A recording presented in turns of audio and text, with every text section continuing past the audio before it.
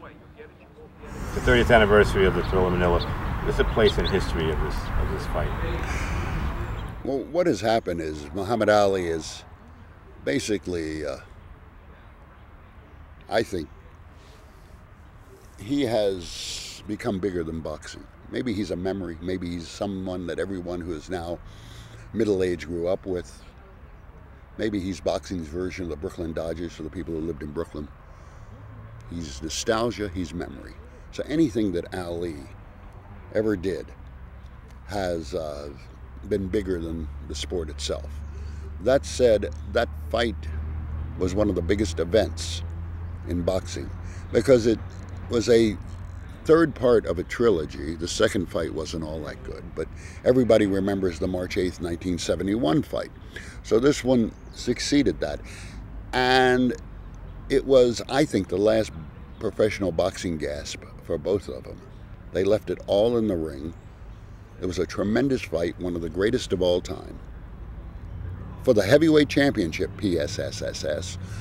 And I think it got the worldwide coverage that it should have. It was in a foreign country, obviously, the Philippines. And it was one of those seminal moments that everyone will remember where they were, because it was that great a fight.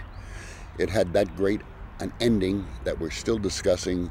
Eddie Futch's humanitarianism in stopping the fight. Should it have been stopped? I mean, this is what makes Dempsey Tunney. People are still talking about that if they haven't fallen over under the weight of their collected memories. In 1927, they're still talking about it.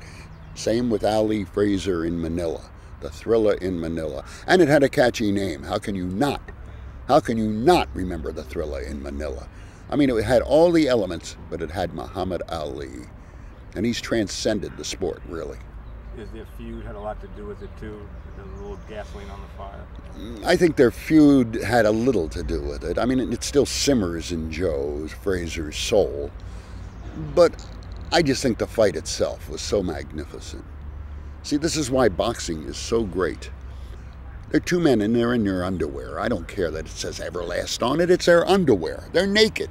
And these two men showed everything, and it was visible to all of us.